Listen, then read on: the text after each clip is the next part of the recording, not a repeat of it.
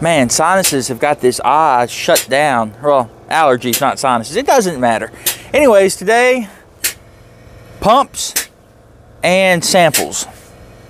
So I'm going to talk about it real quick here. First of all, whenever I bring in dirty fuel, I always take samples of it. Each drum that I pull in here. And I usually transfer whatever drum I transfer drum to drum depending on how it goes, so I don't have to unload full drums off the truck.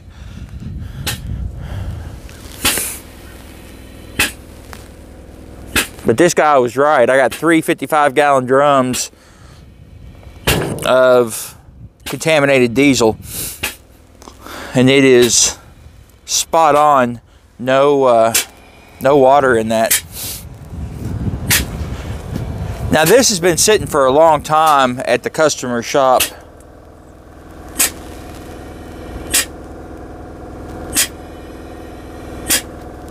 I'm assuming that's water sludge. It almost looks like a sediment. I don't know. I don't know about that drum. Anyways, talking about the pump. This is a cheap Amazon pump. It's like $195 plus tax. Obviously that's shipped. I like buying stuff like this off Amazon because if it's complete trash and I don't like it, I send it back and it's no big deal. I think my drum's getting close to being done here.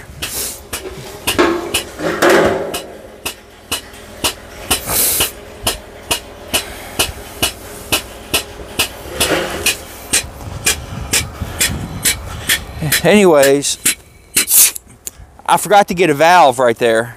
I need to get a valve for that. So I've been running that this morning. Now this is fuel with a little bit of oil in it. It's what that is. And everybody asks about PSI. PSI is not important. This compressor is maintaining about 55 PSI, pumping that pump as slow as it is.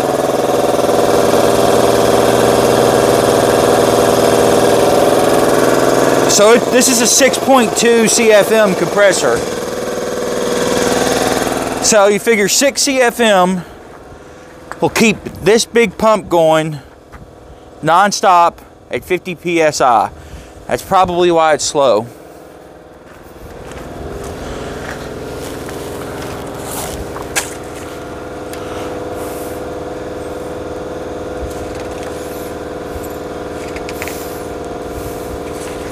I mean, these people are a Diaphragm professional manufacturer. This has got to be top quality, right?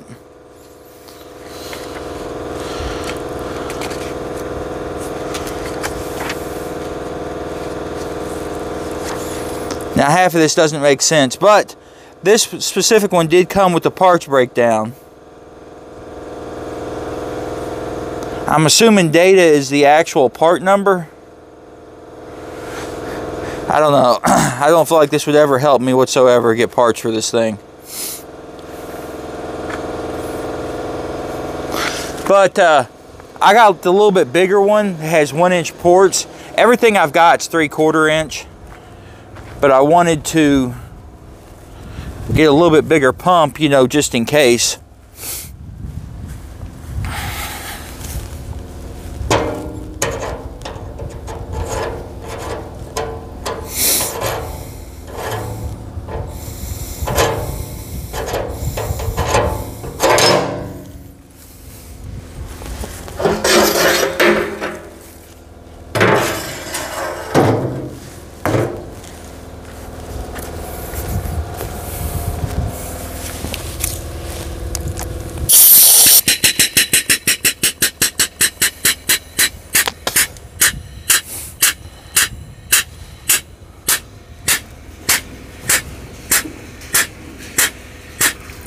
Son of a biscuit. Man, it's hard to show one-handed, but it is pumping. Now what I do, everything before it goes into this fuel waste tank, I filter everything. Everything gets pumped through 10 micron. Doesn't matter how many times I move it. It may be overkill. It may be causing me to slow down because of restrictions, but I like that those filters are cheap. They're like $9 a piece at Rural King. So it's no big deal if I have to swap them out once or twice a week.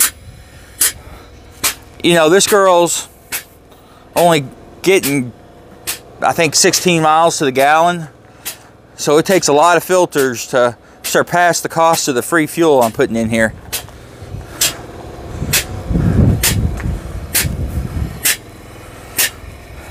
But I've got another big tank I've got to get to put right here to put oil in. I'm going to keep fuel in this one, oil in the one next to it, and try to get this cleaned up. It's looking a little bit junky out here. My wife is really good about me doing anything I want to with anything. She doesn't care, but she does get a little sad sometimes if I totally junk up the yard. Let's see what that compressor settled down to. Yeah, back down to about 50 PSI.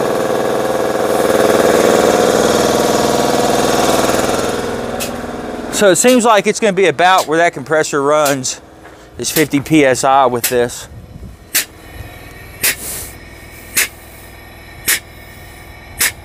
So like I say, I've done a couple 100 gallons, 2 drums, 1 drum, I don't know. I've done a lot this morning with this. So far, so good. I think it's a great little pump for the money. We'll see how it does when I go pump oil with it. And I don't know if the filter is going to be too restrictive when I try to pump oil. Maybe get a second one for oil, or put that filter on a cam lock system so I can just take it off when I want to pump straight oil. A couple different options. Like I say, I'm still trying to figure this out. Kind of up in my, you know, the scale at which I do this stuff. You know, I separated it with filters in these jugs the first couple times I've done it, but that gets old. Anyways, I know a couple guys on the alternative fuel setup, or was it alternative diesel and home fuel group, I think is what it is, on Facebook. They wanted to see what my setup was, and like I say, it's not really a setup right now. It's just kind of a bunch of stuff hodgepodge together, trying to make it work. But like I say, that's kind of what I got going on right now. So just trying to clean up a little bit, and I'm bringing more oil and more fuel in here, you know, a couple times a week. So hopefully get everything lined up and straightened up and looking good. Well, you guys be good and be safe, and we'll catch you next video. Same day, different location. This is over at the farm. 3 drums of motor oil here. It's all diesel oil, it's all out of the tractors. I noticed with oil, it collapses that hose. This isn't a suction hose, it's just actually a fuel discharge hose. So I need to see about finding an actual suction hose. I had to take the filter off. I don't know if they were getting clogged that quick, but I think it was like 3 or 4 drums done, and then the last one, and that was just with the dirty fuel. Took the filter off, it worked fine, so I don't know what I'm going to do about that. But like I say, this pump is chugging along, even with straight oil, and it's cold this morning. Well, cold-ish. I think it's like 35 degrees. I don't know what the CFM is of that big compressor. It's up there by that light. I'm assuming similar to mine. But it's been chugging along like this. I've almost got 1 drum done. I think they said these were like 20 or 25 gallons a minute. Nah, no way. Might be 10 or 12.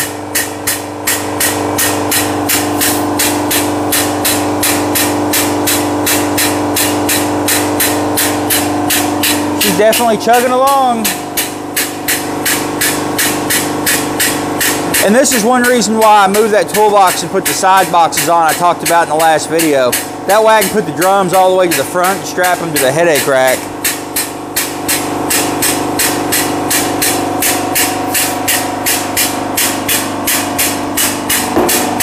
Slowly but surely. Yeah, definitely gonna have to get a suction hose. That is no bueno.